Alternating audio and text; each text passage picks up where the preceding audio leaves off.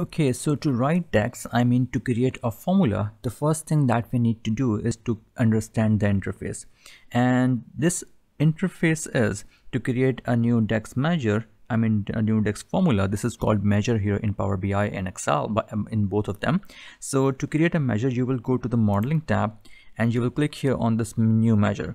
There are other places as well where you can do that, but let us start from this one, modeling tab, and then here we have the option of new measure.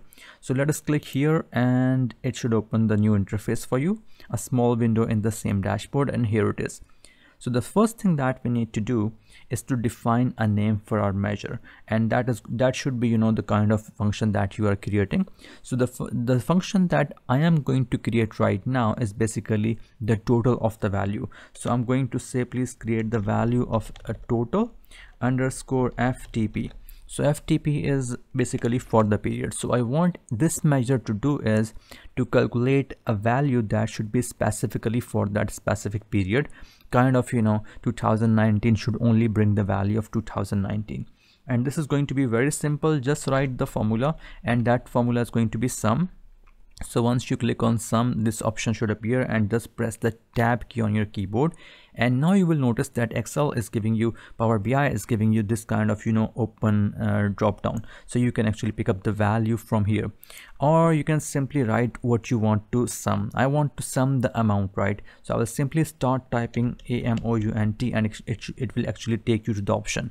So rather than writing that amount straight away, I will click this here, and what this will actually do for me is that it will actually bring in the table name as well. So you know that in our Power BI we have actually 4 tables. So our Power BI should know that which table, which column we are referring to. So we should be first giving the table name, and then we should be giving the column name, so that Power BI should know that which column should be it should be adding. But don't worry, you will not be facing this problem. You will simply write the name of the field, and it will give you the same quick reference to table as well, and all you have to do is select from there. Okay, so I have simply written total FTP, and that is sum, table, and amount. So you must be thinking that where did I define that please bring in only that specific period, and that is basically the default functionality of Excel. What that means is, if I can just open this value for you, let me zoom in and I will show you what that means. So what that means is, for example, if I am talking about this value here, right?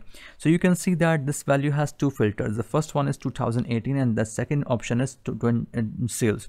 So when Power BI is calculating this specific value, it will only bring in, you know, we have not hard coded any, we have not given any period references specifically. So Power BI will simply follow the command that is being given in this particular matrix, and that command is 2018 and sales. So that value should be only the value of sales and only the value of 2018.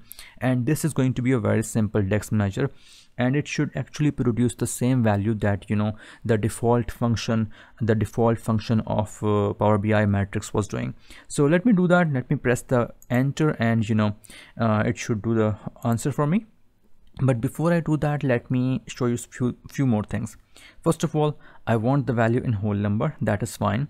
I want the value with these 0 decimals. That is also fine. I want that value to be comma separated, and other than that, I want this measure to be placed in the GL. So you can select different tables from here, that where do you want to place this, you know, where do you want to place this measure. So I want to place that in GL, but, you know, that is not going to be making any difference, but it is just a better practice to make sure that you are organizing your measures in some way, at least to understand that. Okay, and do we need to do anything with the data category? No, we don't need to. Perfect. So that is perfectly fine, and I will just press enter, and it should add that measure for me.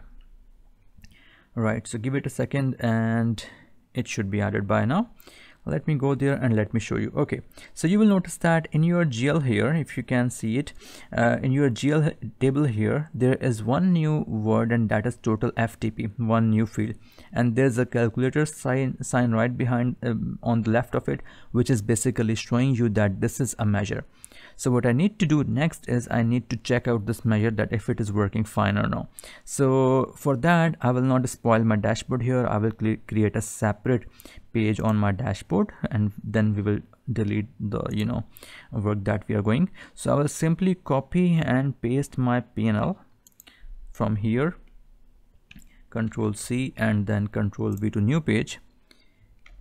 And now that we have our P&L, what I'm going to do is that in the values pane, I'm going to bring my total FTP as well. And once I do that, it should create a separate column for both the measures. And now you can see that I will just zoom in for you. And now you can see that for all the values that we can see here, the amount is same. So whatever my default function was preparing, for example, in 2018 sales was 3.575, and similarly my measure is doing the same. In 2009 again we have the same values, and in 2020 we have the same values. So you can check any value out there and you can see that we have the same value in all of those functions. Now you must be thinking that then why we did that anyway. Well, we are just starting to learn something that is going to be much wider. So of course I will prefer to use that total FTP. So what I'm going to do now is that I'm going to delete the amount from here, and then that should actually replace my measure should actually replace the default measure of Power BI.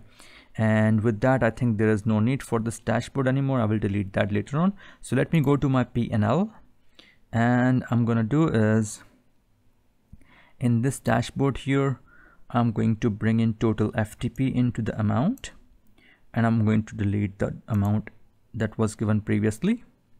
And similarly, these values should also be done the same. So gross profit should be, the total of FTP should be replacing the amount here as well. So I will again zoom in to show you if these values are same. So they are. So let me delete this one. And all of these values down there, like if the operating profit, PBIT and net profit, you will also be replacing them because we only want to use our own measures. But before we do that, I got to discuss something that is also important, and that is, even though this visual here, it can show you the gross profit, and these visuals can show you the operating profit and net profit, Power BI until now, at this moment, our database in Power BI does not know what is the value of gross profit and how to calculate the gross profit. We could only achieve the gross profit here using a filter in this particular visual, and anywhere else in this report in the system the gross profit calculation is not available, which means that if I try to make any calculation on gross profit margin, that is going to be a lot difficult. So what we need to do is that we need to find a way with DAX that we can simply calculate our gross profit and other values with the formula rather than applying any filter. So a very simple rule that we are going to follow: we are not going to use filters anywhere unless that is going to be very exceptional case, or that is going to be very much needed. We are going to calculate all the values with DAX, and what we are going to do that we are going to start learning that using this gross profit here, and let us do that in the next lecture.